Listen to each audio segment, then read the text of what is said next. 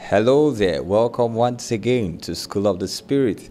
I'm sure that you've been greatly inspired, edified, and have your walk with God enhanced by the discussions that are coming to you and have been coming to you on this platform. This is School of the Spirit, where we deal with the matters of the Spirit. Insight, truths from the Word of God to accentuate and to bring clear perspective to your walk with God. And we want to talk today about developing spiritual discernment.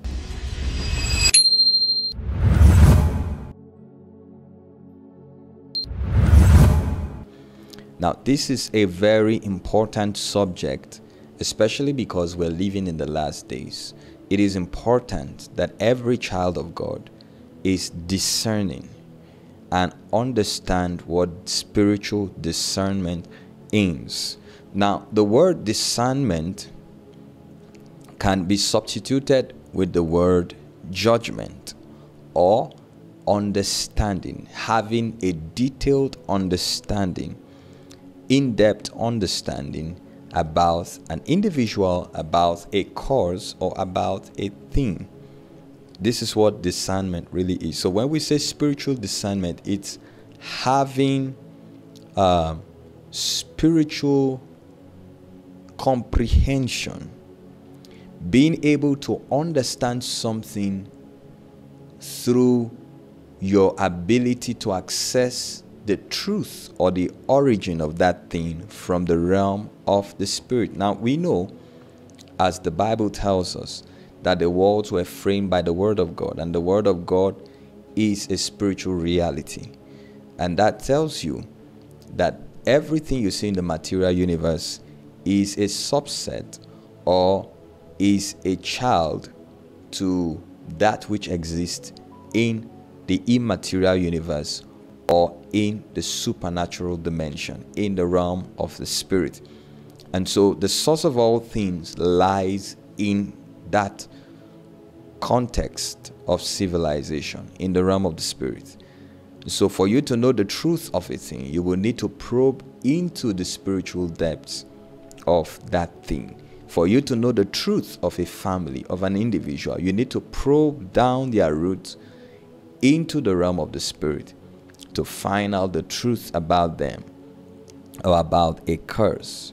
And this is very important for your survival as a believer in the last days. And so I believe God wants us to develop spiritual discernment so that we are not ignorant of what He is doing, so we can partner with Him, so that we are not ignorant of the patterns of our world today and the things that hold sway.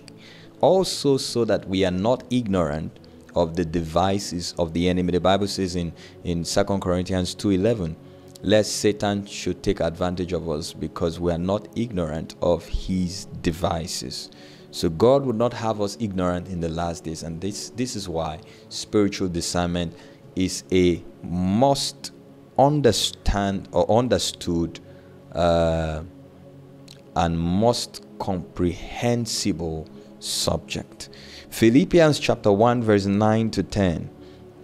It says, and this I pray, that your love may abound still more and more in knowledge and all discernment, that you may approve the things that are excellent, that you may be sincere and without offense till the day of Christ. So it speaks about growing in the love of God, and the sign will be that you are increasing in knowledge and discernment.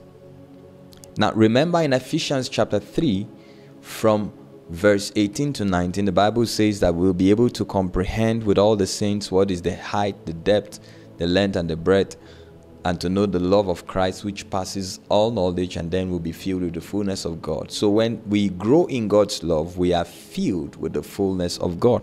Now the Bible says, as a proof that we are growing in love, we increase in knowledge. Of course, this knowledge is spiritual knowledge and discernment, that our understanding deepens and broadens. Our judgment about things becomes closer and closer to the truth as we grow in the love of God. That means true love is able to discern. And you should be able to discern true love, whatever kind of love is existing in a relationship. But that's just aside. So the Bible says that when we grow in discernment, we'll be able to approve the things that are excellent. You know, somewhere in 1 Thessalonians chapter 5, the Bible says we should prove all things and hold fast to that which is true. To prove means to try, to test. So we'll be able to approve things that we have discerned to be correct and excellent, so that we are without offense. In Ephesians chapter 5, the Bible tells us that we can discern the will of the Lord. In Ephesians chapter 5, the Bible tells us in verses 17 that we are able to discern the will of the Lord. And here's how he puts it in verse 17. He says, therefore do not be unwise, but understand what the will of the Lord is. The word understand can be substituted with the word discern. That God counts wisdom in the life of a man when he or she is able to comprehend, able to discern, able to deeply understand the will of God concerning their life, concerning situations around them, concerning their family, their loved ones, their businesses, their ministry, their career, the seasons and timings of their life. Do you know you can grow in discernment to a point where you can discern times and seasons over your life? Now, that's a heightened level of discernment when you are able to discern the times and seasons of your life. When you are able to discern the times and seasons of your life, you will naturally know what kinds of prayer to pray. Because if God is not responding to a prayer you are making, maybe you are not praying it in its timing or in its season. So we can grow in discerning the will of God. We can also grow in discerning the hearts of men. In Psalms chapter 55, a very interesting scripture that I'll read to you. Psalms 55, the Bible tells us in verse 20 to 21, he's speaking about an individual. He has put forth his hands against those who were at peace with him. He has broken his covenant. The words of his mouth were smoother than butter, but war was in his heart. His words were softer than oil, yet they were drawn swords. You see that there was a breach in the communication between the heart of this man and what he said. He sounded appealing in his words, but his heart carried war in it. Now, if you were to deal with this kind of individual, except by spiritual discernment, you will not know that you are dealing with a saboteur. You are dealing with a destroyer. You are dealing with an adversary, an enemy, a foe.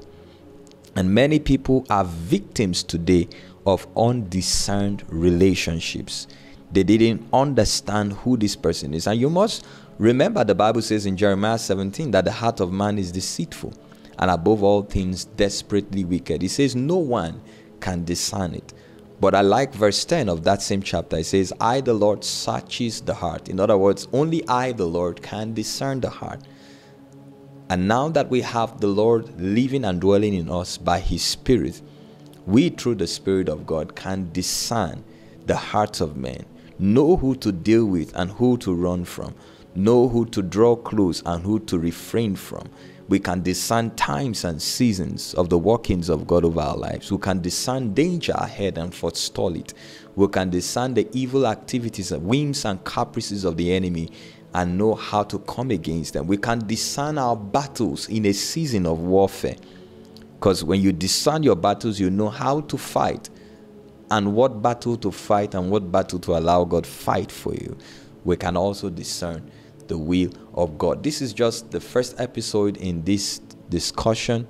We're going to have many, many more till we come into clear understanding and we grow in the knowledge of God's will and in spiritual discernment.